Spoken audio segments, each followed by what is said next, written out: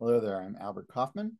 I'm a constant contact partner. I live in Portland, Oregon, and I get your newsletter. And I have a couple of features of constant contact that I'd like to share with you that I think will help your organization. Some of them are about how to make your newsletter more shareable, and some of them are just some new features of constant contact that you may or may not be using. And so it'll probably just be a couple minutes. My intention here is really just to help you out. And if you're interested in working with a constant contact partner, everyone who has a constant contact account gets that for free. So if you're curious or interested, feel free to write back and we can talk more about it. But for now, um, just hopefully enjoy this demo. It's going to be short, it's going to be very concise and clear, and let's get on with it. All right. First with screen sharing. So this is the new editor. If your screen doesn't look like this, particularly on the left-hand side where these blocks are, you're probably not using the latest editor and you might want to switch. First off, let me just show you in the header area, something that's kind of new that's available is this ability to personalize your email. They say that personalizing your email by adding people's first names into the subject line or wherever leads to a lot more higher open rates. People like to see their name. Okay, so second up, I wanted to show you that you have the ability now to add in social share buttons. That's these. If you do that maneuver that I just did, you can put this anywhere in your email, and then you can edit it. So for instance, you can edit it to get rid of any social networks that you're no longer wanting to support. You can also change what this says. You know, you can say, share this with a friend. And then that should change here. And so that's it. That's just a little simple thing that one can do to increase the ability of your fans to help you with marketing, because when they see this, they can share this out to their friends on Facebook or LinkedIn in this case.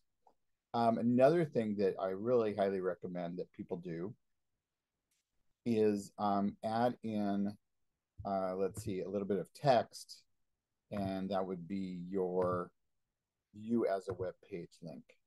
You can just say, you can leave it saying view as a web page, or you can change this text to say something like, use this URL to share this on social media, however you want to do it. But this then sits there and it can be moved around. It can be right justified. You can, of course, change the size of the font.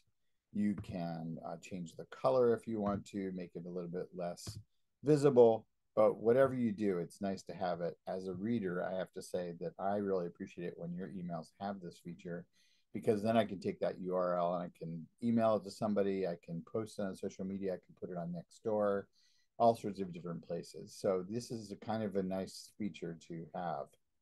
Um, excuse me. Next up, I'm just going to talk about one of my favorite features is this ability now that you have to, if you, I'm sorry, that's not what I intended to do. Let's just go back. Well, I'll just use it just as it is. Let's say you have some text. What you can do now with that text is you can create a link, just like you always could, to a web page, let's say. Let's say I'm sending people to my thank you page. What I can do now is click this enable click segmentation. And what this does is allows me to add people to a new list and then send them to a place that maybe is relevant. So in this case, if I add them to this list, they are now being redirected to a website that says, thank you for joining this particular list. All is well. You don't have to do anything more. What this does is enable you to segment your list a little bit further out. So let's say you have donors within your list. You might say, you know, send them to a donate page. And if they click on donate, they go on to the donors list because they are obviously people who are interested in that or what have you. So this is just a way to segment your list. It's really quite fantastic.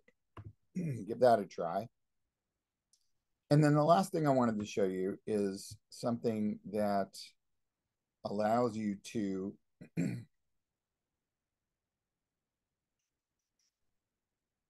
well, this is just fantastic as well. This little read more feature is lovely. You can click on this area and edit the image, edit the article heading, edit to your heart's content. And that all happens right here.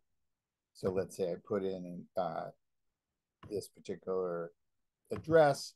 What it'll do is it'll go out and grab a picture from that page. Okay, let's just use my website. I said this was going to be concise. Okay, so here's a picture of me, my website, title, some information about me, and then this can be adjusted. I can change the color, or I can actually change just about everything on here. And then this link will take the person to the article. So last but not least, I wanted to show you one more feature, and that is you've finished with your email, you've made it, and now one great feature that is maybe not obvious to everybody is this little resend to non-openers. What this does is it allows you to change the time that you're going to send this to whatever you want. And this will go out to people who haven't received this before. And you can just change the title however you want to. You can't add personalization right here, and you can't adjust the pre-header text, but you can resend this to non-openers. And what that does is it basically bumps up your open rates to another 10 to 15%. And so that's fantastic. That's just, we used to all just send our newsletters a second time and hope that more people would see it, but this sort of does it for you automatically. So anyway, those are just a couple of features that I wanted to show you. Again, if you're interested in working with me a little bit further as a constant contact partner, it's free to you. I can tell you more about that, but otherwise I just wanted to really help you and your organization get a couple more features going in your constant contact account. One I forgot to mention is that you can increase the spacing on your email, and that makes it more readable. And I also wanted to encourage people to use more contrast. So black lettering on a white background is really the best. And otherwise you are at risk of not being seen so well, especially on phones. That's it. Hope you have a great New Year's, and thank you for doing what you're doing.